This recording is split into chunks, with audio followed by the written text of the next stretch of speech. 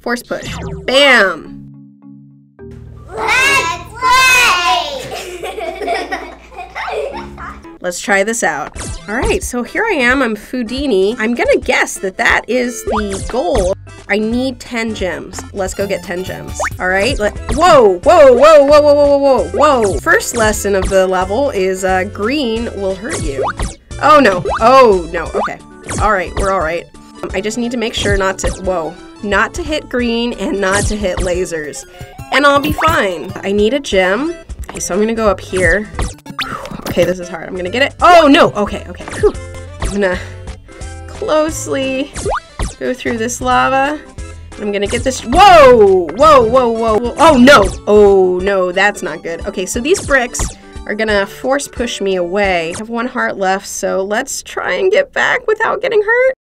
Now I have 1 gem, so I can go over here. Woo! A heart! Nice. No gems though. So it looks like I'm gonna have to go past these laser dudes to get to the next gem. Let's go. Jump, jump.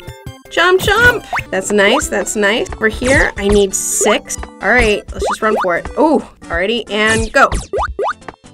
Okay, I need 8 gems for that. I'm still at only 1 gem, guys. This is, no! Okay, whew. Whew. Oh no!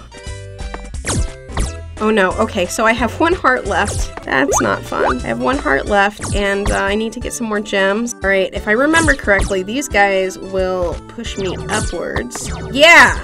Oh no, I need to get that gem in the top left-hand corner, and I'm gonna jump. Jump! Yes, I got it.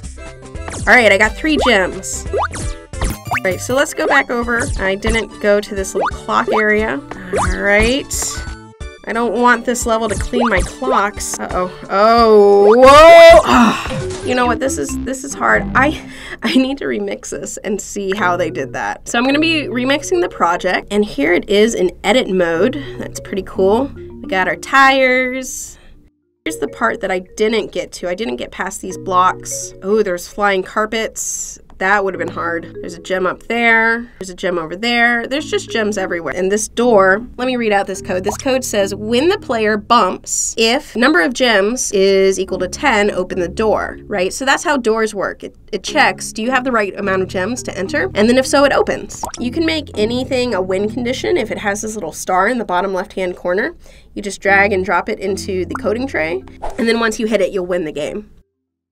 So this door, it's greater than 0.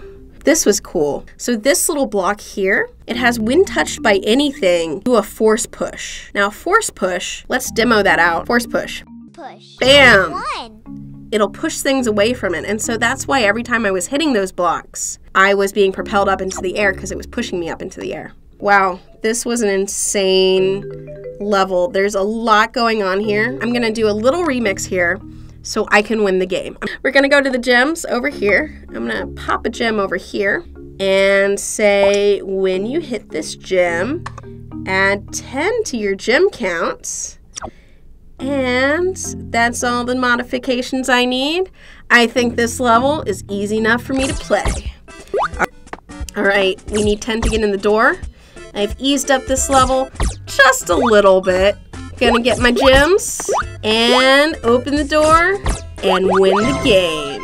All right, kids, if you want to figure out how a level works, you can go and you can remix it. You can see how the code works. And then if you want to be able to win the game, you can go in and edit it and make it a little bit easier if you need to win the game. I might have made it a little bit too easy. If you win the game in this way, it's not cheating, it's remixing, but you still haven't won the original game. Bragging rights, maybe I don't got those yet. That was Hide Mystery Gems by Sparks Fickle Pickle.